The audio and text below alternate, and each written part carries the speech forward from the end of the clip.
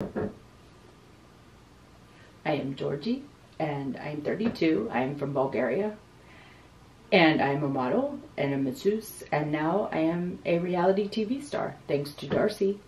I came to the United States 8 years ago because there's so many more opportunity in the United States to be a model or a masseuse or meet Darcey and find yourself on a TV show.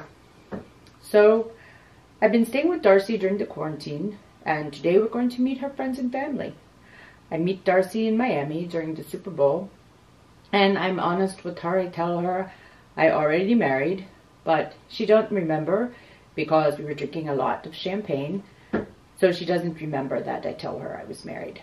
So if she tells her family and friends I'm still married and her friends are upset, I will just order oysters and order some wine, because the ladies love oysters and wine and good hair. So Georgie will get a pass. So I've been staying with Darcey during the quarantine, and it's been a lot of fun. So I decided I'm going to propose. I even have a ring for Darcey. So maybe my 15 minutes of fame can stretch to 15 hours if Darcey says yes. And then we have another show. Darcey and Georgie get married.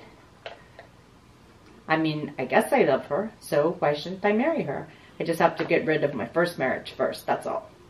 But it is all good, and so we're off to meet Darcey's friends and Darcey's family, and we'll take it from there. Darcey even did my hair today. I think she's a little bit jealous because I have better hair, but then again, I have better hair than everyone.